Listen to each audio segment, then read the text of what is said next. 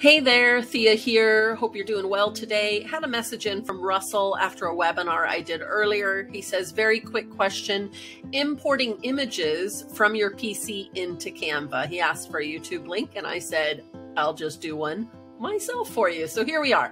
So there's a couple ways to get your images from your computer into Canva. Number one, if you're in the editor like we are here, all we have to do is click on Uploads on the left-hand side, click the purple button, and then you would just pick your picture. It's a screenshot I took earlier, so there you go. And it will be here. You can also upload videos from your machine and you can upload audio as well.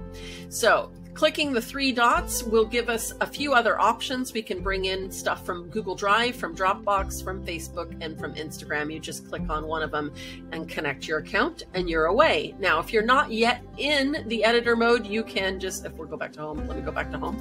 Home, if we can click on all your folders and you can click on Uploads. Top right-hand side, we have Upload, and then there you go. Okay, so that is how you do it from both inside and outside the Canva editor.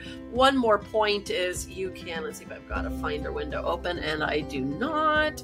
New Finder window. You can actually go to your folder and just drag, right? So I've just dragged something. I don't even know what I just dragged. I dragged something. Okay. And it works also when you're inside the editor as well. So we can just do, I don't know, analytics, boom. And then there it is. So that's the way to do it. Drag and drop or click Uploads in one of those two places. I do hope that helps. If not, shoot me back a message. And if anyone else needs any help with a quick Canva tutorial, I'm happy to do so. Until next time, I'm Thea saying see ya.